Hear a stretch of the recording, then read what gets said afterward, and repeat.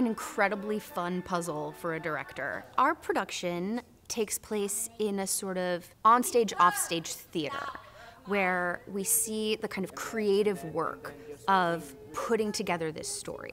It opens with a little bit of a gesture of actually seeing Voltaire's creative process as he's drafting a manuscript for Candide. When we open up into the world of the show and the story, there are a lot of details that are inspired by theatricality that would be concurrent with Voltaire.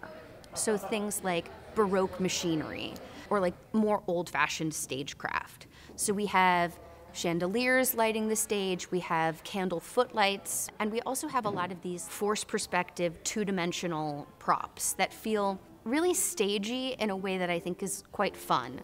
Candide is a really complicated thing to get the tone right because on the one hand, Voltaire is French and satirical, and on the other hand, Bernstein was like highly influenced by musical theater genres and almost by this sort of like Borscht Belt comedy.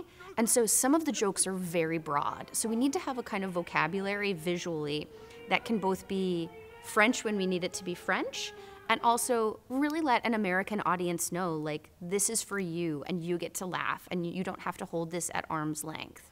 My goal in creating a visual world is always to echo the musical footprint that the composer has given us so that we can see what we hear and hear what we see.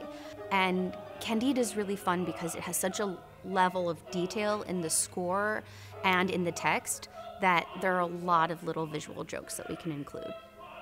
One of the things that's amazing about Candide is that it's perennially relevant. Voltaire was writing about war and philosophy and politics, and he was kind of icing it all over with this like amazing frosting of humor, like a spoonful of sugar makes the medicine go down, right?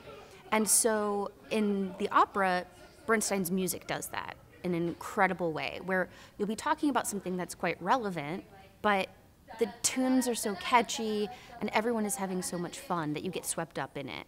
So as a director, it's always gratifying to work on things that are relevant, but what I love about it is it's not preachy, it's incredibly human. And everyone in the piece is a flawed human being who is just trying to get through this kind of like insanity, hilarity of life as best they can.